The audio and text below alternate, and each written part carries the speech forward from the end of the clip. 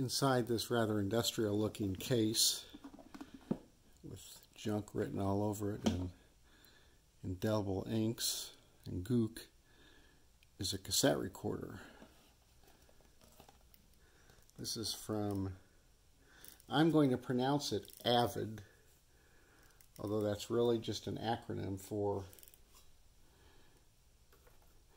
Audio-Visual Instructional Device. They're in East Providence, Rhode Island. They're still there, or they were founded in 1951.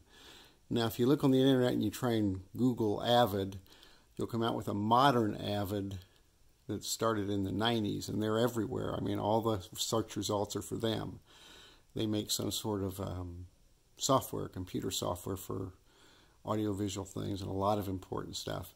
AVID is still in business. They were started in 1951 to service the airline industry audiovisual needs, and over the years they got into lots more other things, home, owner, audiovisual and stuff, and they're still in business today, making, as near as I can tell from their website, headsets and various 3.5mm adapters and things like that. So AVID, that's the way I'm going to say it.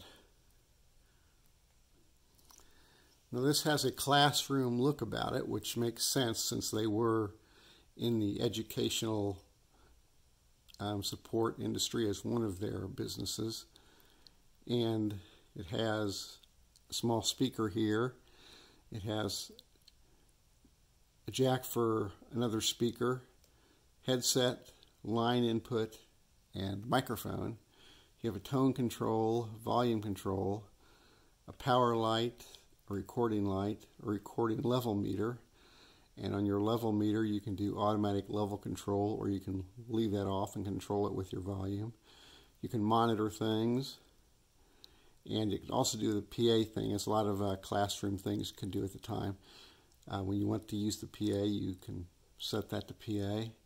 You have a counter and a reset. The counter on this one behaves weird. I'd like to be able to get in here and fix the belt. It does fine in fast reverse and fast forward for counting, but not so good in normal counting. But here's the thing, I could not figure out how to get in here. These little attachments are not hex screws, they're not Torx, they're not JIA, they're nothing. They're about 3mm deep, they're totally cylindrical. I don't know how to get in them. They're everywhere. They're on the bottom. I just couldn't figure out how to get in them. None of my tools made a dent. Plus, as I planned on getting in, I tried to pry these knobs off and they weren't budging. I mean, these things are set on there very well. So I don't know, maybe you're supposed to be able to get in from the bottom. I don't know. But those are riveted on. There's actually rivets on those, so you can't do it anyway.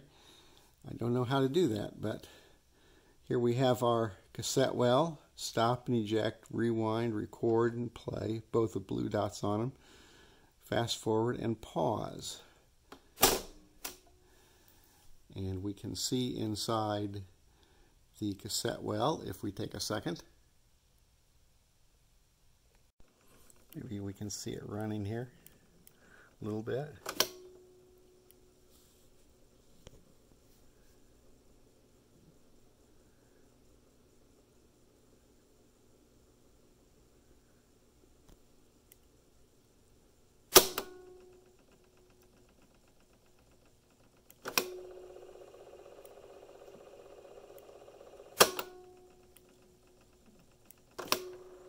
Fast forward.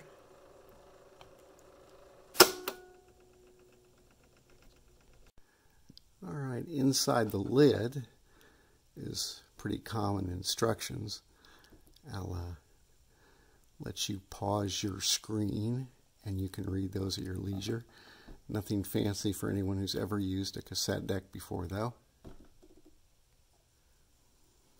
And on the back of the unit, next to a ventilation duct, is the manufacturing badge, which shows that it's made in Rhode Island, and it's the 2050. I don't know what that means. I would would have liked to know, but I don't. Well, let's put a cassette in. Music from the YouTube library. And I've plugged a couple of vintage Norelco speakers into the speaker jack. And we'll hear what it sounds like with speakers. And then we'll pull that out and we'll listen to it just through its little speaker there. Oops, better get the power on.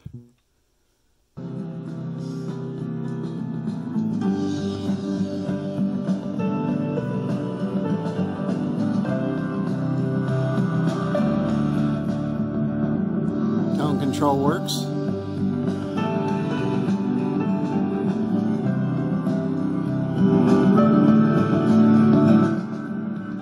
Volume works. Let's take this out. Oops.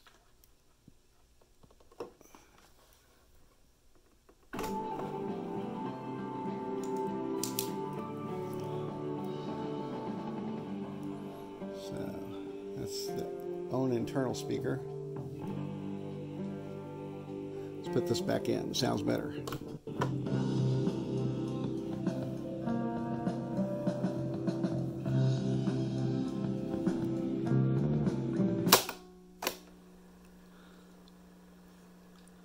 Fast forward works. And as soon as fast forward, and you'll see that the counter is working in fast forward.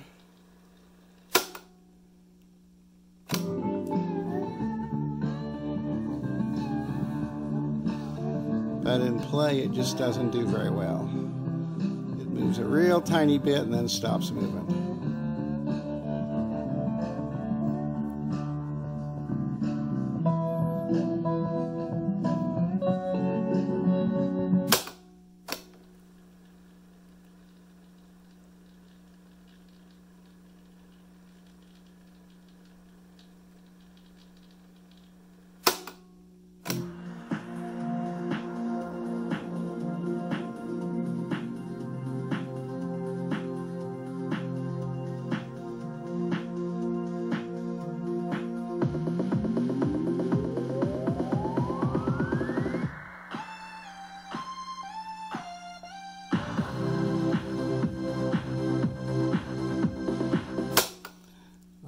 What else can we check out? Let's check out using the microphone. Let's see here. Whoa, boy, does that ever shoot out, doesn't it? Put the tape in. There we go. We'll try automatic level control off, and we'll use a old Sony microphone. I think this is the F-96, I think. I'll stick that in here.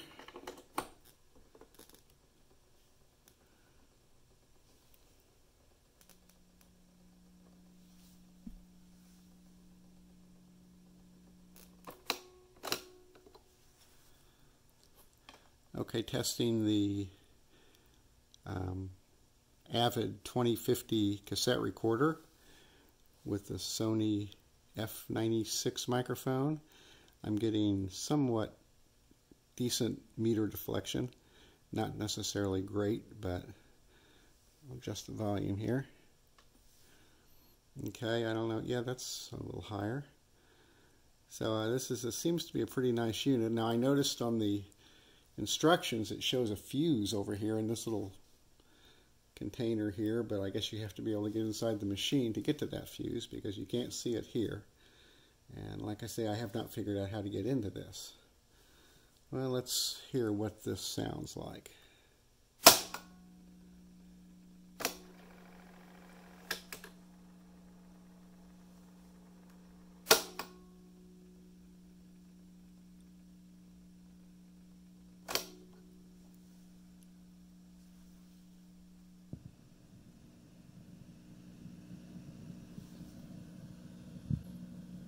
Okay, testing the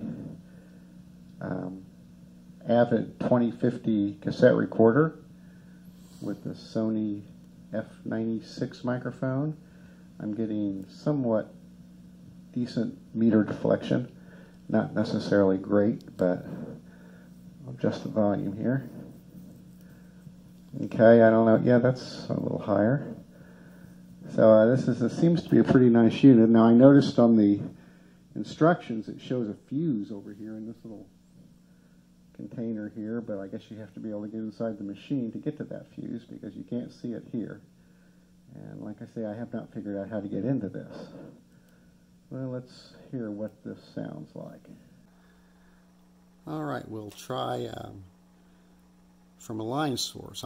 I'm using an older Panasonic boombox here. We'll work with that for now. It's got a line out.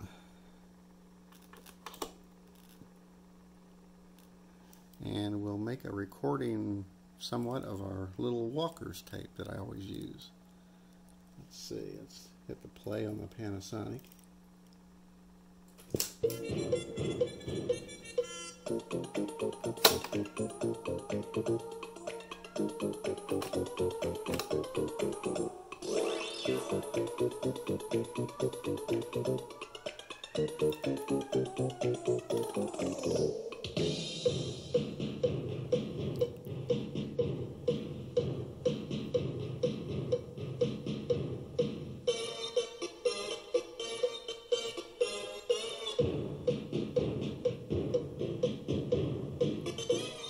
Got the volume down too low.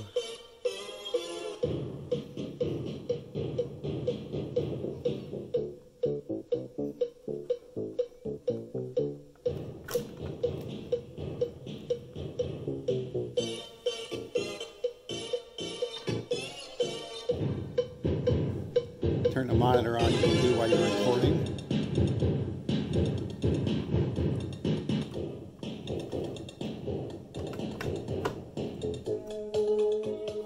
Make sure you aren't tensing up your face. You might even feel like smiling. You've got a lot to smile about. You are... Well, let's stop this. Rewind it. See, the rewind on the counter works fine too. It's just the normal advance doesn't work so well.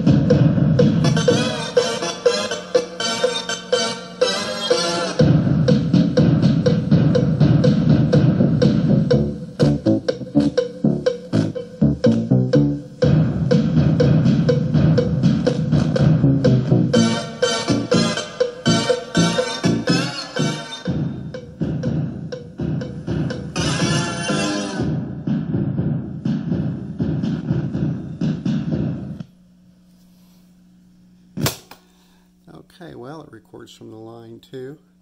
Once I got the volume set right anyway. And just for your information, I am getting audio out of both speakers. I don't think this is a stereo unit, certainly not, but I do get audio from both sets of speakers. All right, let's try the PA function. Moving this to PA from normal. And powering it on.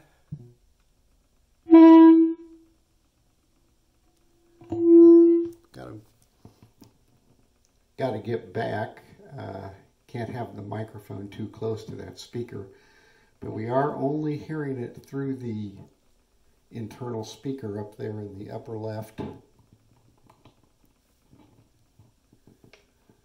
And I guess under certain circumstances, you can see how this would be quite a PA system. We hit the volume here.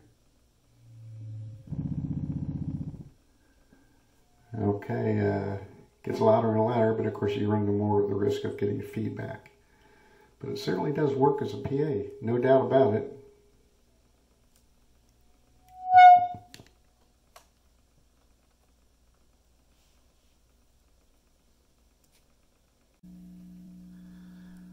Okay, let's try some more of that Walker's tape, this time with the automatic level control on.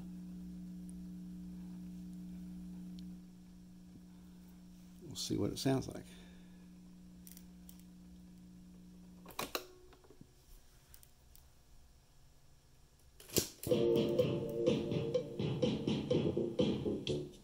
Keep swinging those arms. They're an important part of your aerobic conditioning.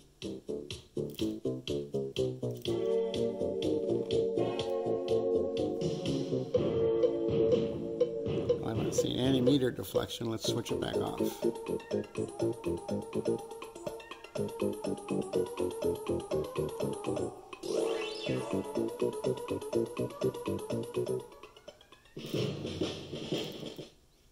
Well, let's see what we're going to do here. Let's see if that came out.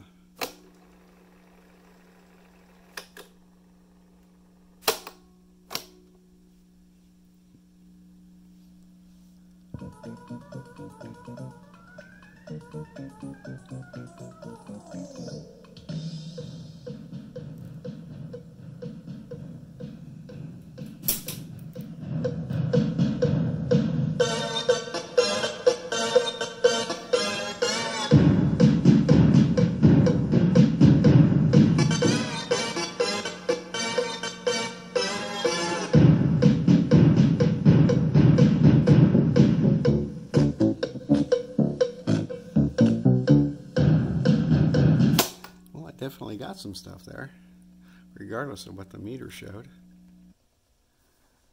Well, okay, I think we've worked through most of the features here. I'll take this out, if I can get it out. So this is the AVID 2050 from an unknown year. I would suspect the 1980s, maybe. Seems to work pretty well. I'm pleased with it, except for this belt that controls the counter.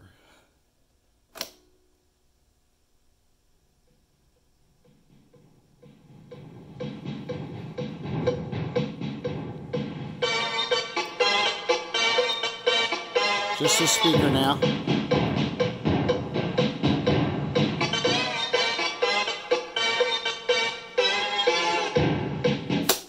Pop a tape out. Let's watch that again. Whoa! Be careful when you do that. You can hurt yourself. Well, that's it. Hope you enjoyed it. Thanks for watching. Bye.